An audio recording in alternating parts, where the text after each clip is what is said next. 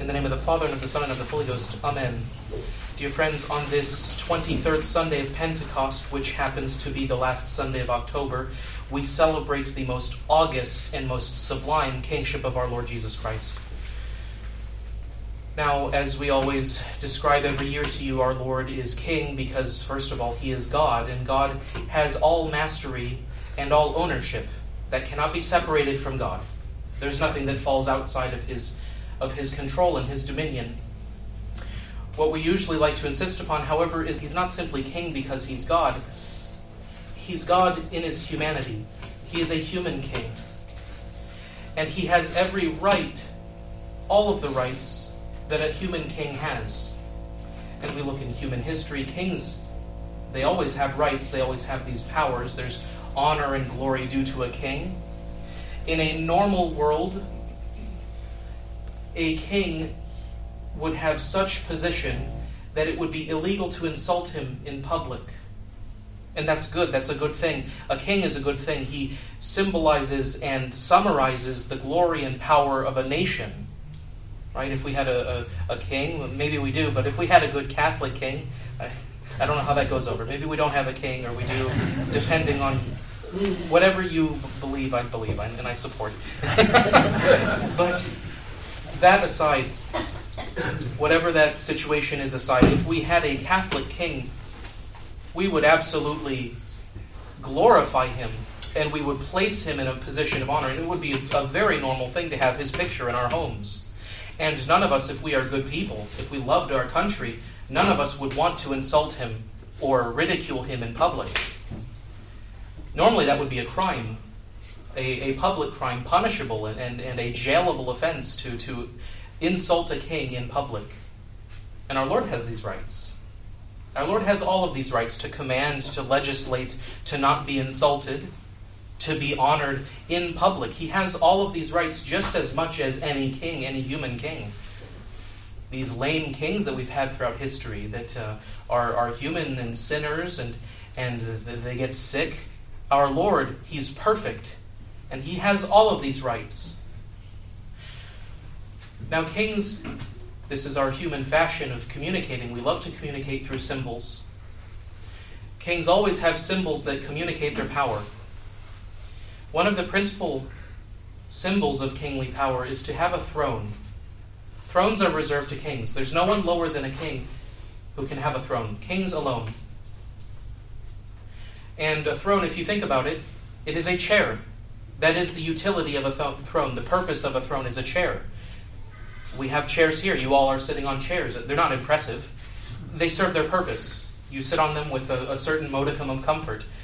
A throne, yes, it's a chair, but it goes far beyond that simple utility. It is enormous. It is gaudy. It is ostentatious.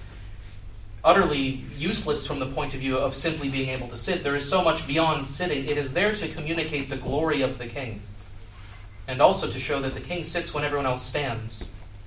So it's not simply a chair. Otherwise, we'd give the king one, maybe that folding chair. No, the king sits upon a throne. Amongst other symbols. Our Lord has these symbols. He has these insignia. What is our Lord Jesus Christ's throne? Where is His throne? What is it? Psalm 95, in which it is said, Dicite in gentibus, quia Deus regnabit, tell all peoples that God has reigned. Spread that amongst the peoples. God has reigned universally. Not just in one country, in one area or county. He has reigned everywhere, and His reign is universal. And the line of this psalm is quoted by the Church in her liturgy in the hymn Vexilla Regis, which we sing during Holy Week. And the Church gives an interpretation, an angle to that quote. God has reigned. In this hymn, the Church sings Deus regnabit a ligno. God has reigned from the wood. And in Latin, very often, wood, lignum. Wood is used for the name of tree. God has reigned from the tree. What is this tree that God reigns from? He has reigned from, and He reigns from. What is that tree? That tree is the cross. Very often the cross is designated poetically and mystically as a tree. It has a trunk, it has branches, and it has fruit. The fruit is our Lord. God's throne is the cross. Our Lord Jesus Christ's throne is the cross. He reigns over us, over all souls from his cross. That is his throne and the sign of his glory. It's the sign of his glory because it is precisely this cross with which he has purchased all of us. Not just Catholics, not just trads. He has purchased every soul in existence, whether they are faithful to him or not. He owns everyone. His dominion is universal, and that is because of the sacrifice which he offered for us on his cross. And so all beings, all human beings, either in this life or the next, will bend their knee to our Lord reigning upon his cross, because that is what we owe him. God has reigned from the tree. Now, interestingly, the cross not only serves as our Lord's throne, it is also his trophy and his sword. These also are kingly insignia. A trophy. There are trophies that a king has, or things, great prizes, great treasures that he has from battles, from wars in times past, things that are kept as signs of a king's victory. That's what a trophy is. It is a symbol of victory, something splendid. We've all received trophies, probably most of us, because or we know what they are because we played sports and we've done things like that. I remember being young and doing some kind of taekwondo, and I got this ridiculous, stupid trophy for breaking a piece of wood that was this thin. You know, everyone gets these kinds of trophies, and it's made out of plastic. But it looks like something splendid. And the trophies we would give even to small children, they look splendid. Maybe they're made out of plastic and they're covered with some kind of cheap lacquer. But they look like these splendid cups with these flourishing, useless handles. It's not meant to be useful. It's meant to be splendid and magnificent, to show us how magnificent victory is. That's what a trophy is. It shows you that victory is awesome. And originally, and I think I preached on this last year, the origin of trophy. What were the first trophies that mankind used to parade around and show? Not cups, not gilded cups or anything. In ancient times, the trophy would be when our country goes off to war, and if we were victorious, if we lose, we're not getting any trophies. If we are victorious, then we would take something precious from the enemy, and we would bring it back home and we would parade it through the streets. And so that could be the sword of the opposing king, or the sword of the opposing general. We would take his sword from him and we would parade it around in our streets. Sometimes we would take the head of the opposing king or the opposing general and parade that around. Or sometimes we would take the king himself and we would bring him back and we would parade him through the streets in utter humiliation. He might be tied to a donkey's tail or something, and he'd be walking along. And our army would come back victorious and parade through the streets, and the people would be clamoring, "Ah!" That's what a trophy is. And that's what the cross is for our Lord. Because he has stolen the weapon of the enemy that was used to destroy him. Our Lord didn't make the cross himself. It was made by other people. It was made by his enemies. Because the devil influenced them. The devil's plan, he has plans. He doesn't just sit by and do nothing. He's quite industrious. He has plans. The devil's plan to defeat our Lord was to kill him, and not simply assassinate him, but to kill him in the most humiliating, ignominious way, so that everyone would lose confidence and faith in him. So he thought, let me machinate and convince people and conspire to have him put to death with the worst death possible in public. And we've lost a sense of what the crucifixion meant in ancient times because we're Catholics, and so we revere the sign of the cross. We love the sign of the cross. We worship our Lord on the crucifix. But let me tell you that Roman parents would teach their Roman children to not talk about the cross, to not talk about crucifixion, because crucifixion, it was impolite to talk about, because the most awful punishment reserved for the absolute worst criminals, that's what crucifixion meant in ancient times. That's what that meant to the Romans. And so the devil's plan was to utterly destroy our Lord Jesus Christ by having him crucified on this awful cross that parents would be hiding their children from so that they wouldn't see. And what did our Lord do? He used this instrument that was supposed to be the instrument of his destruction, and he used it to strike down the devil, to defeat him once and for all, and to fling wide open the doors of heaven so that all may have the possibility to be saved. The cross is his trophy. And in this sense, it is also his sword. Kings have swords because, in theory at least, a king should be the first man to defend his country, to defend his people. And our Lord fought for us with this cross. So the cross is the eminent symbol of our Lord's kingship, and that is why we honor him. We honor Jesus Christ crucified. I hope you see, being how intimate this is to our faith, to the most profound mysteries of our faith, that a Catholic cannot conceive of our Lord as not being king. He has to be king for us, and we have to recognize him as such publicly. We cannot be private about this. He has died for all men, giving them the possibility to be saved. All men, Muslims, Buddhists, everyone. Every single person owes a debt to the cross. Now, I think this is a good time to bring up the fact that our Lord Jesus Christ's kingship is a bit of a topic that divides us from this awful Conciliar church. They refuse to recognize our Lord Jesus Christ as king. That was one of the principal doctrines at Vatican II. You've heard of this, religious liberty. Religious liberty was a new proposed doctrine at Vatican II. The Catholic Church will now embrace religious liberty. What is religious liberty? Religious liberty is this idea that in society, in public, there should not be an established religion. All men should be free to practice their own religions according to their conscience. Why? Because we men, we are dignified. We are noble because we have reason and we have a conscience. And with whatever we know, whatever we think, if we feel that a certain religion is the true one, we should be allowed to follow our conscience. And if anyone or a government were to tell us that we were not to practice that religion, that would be an injury to our human dignity. That is religious liberty.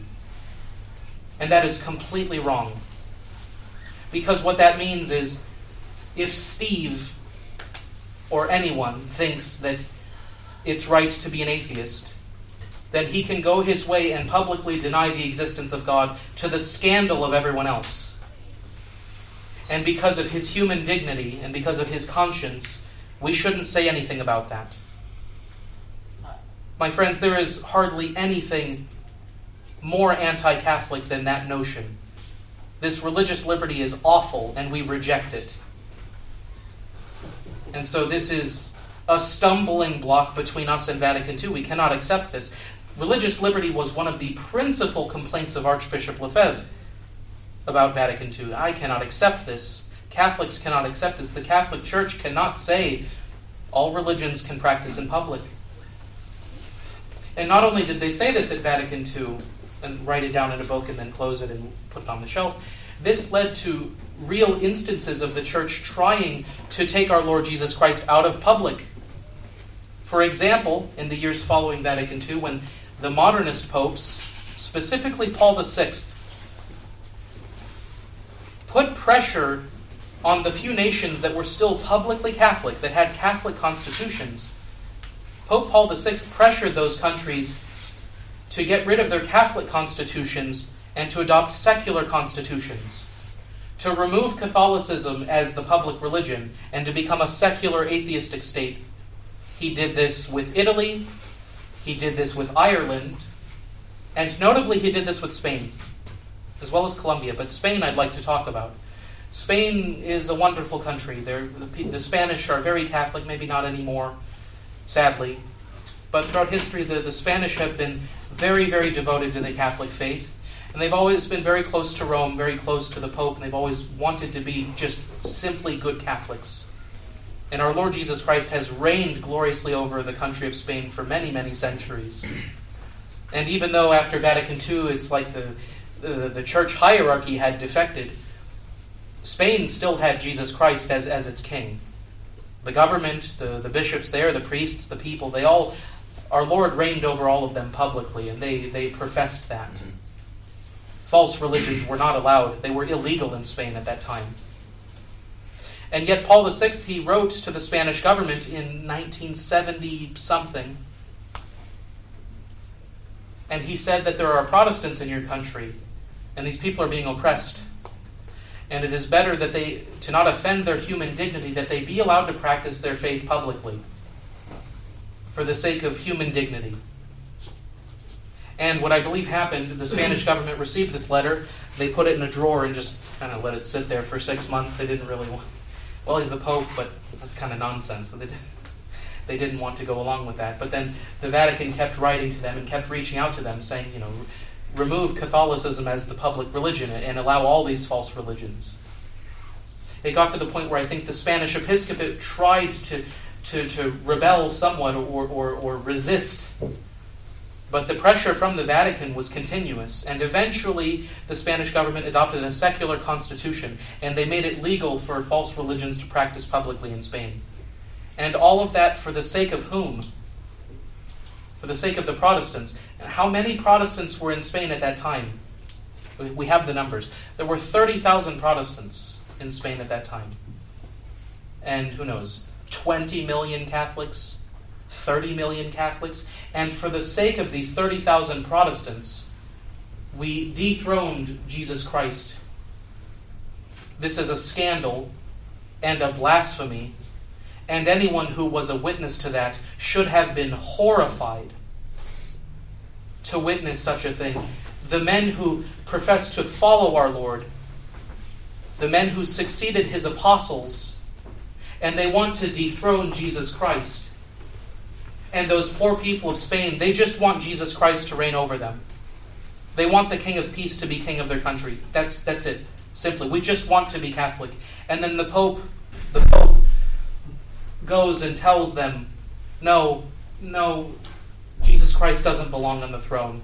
Put him on the shelf with these other false gods. Put God on a shelf with demons.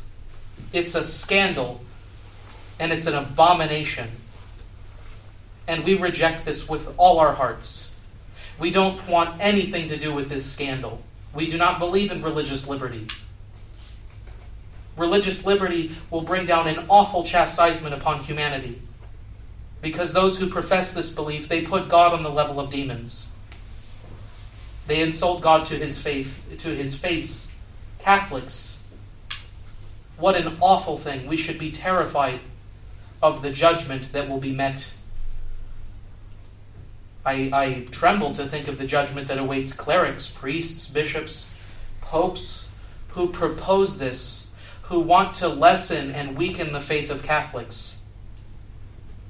Imagine me advising parents here with young children. You know what? If your 4-year-old son or daughter wants to be a Buddhist, let them do that. Let them come to the truth. If you were good parents, you would throw me out that window. Say, this priest is never coming here again. That would be the equivalent. Let your children be whatever. Let them come to the truth. That would be an awful thing. And I would go to hell for telling you that. You would go to hell if you listened to it. And this is why we can have nothing to do with this abomination that is the Novus Ordo, because they believe in this and they will tell everyone this. They will repeat this, that all religions should be allowed to practice. What a scandal. And I feel like every time we celebrate this feast, it just underlines the difference of faith. And albeit so many Novus Ordo people of good faith, seemingly, but they don't realize that these are two different religions. Absolutely two different religions. Our God is king because he's God and because he redeemed us. He's not a demon. You all seem to think he's a demon because you give God the same rights as a demon. We can't have anything to do with that. We are Catholic, and our Lord Jesus Christ is our King, and He will always remain King. He will judge us.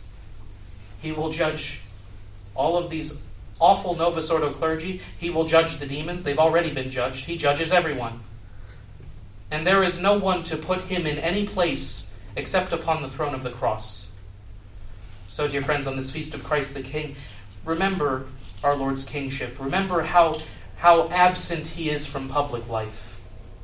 Of course, we, good Catholics, hopefully we are in a state of grace. God is immediately and completely present to us in our souls. The Holy Ghost dwells in us as a temple. But remember, in this world, the world that we live in, how absent our Lord is from society.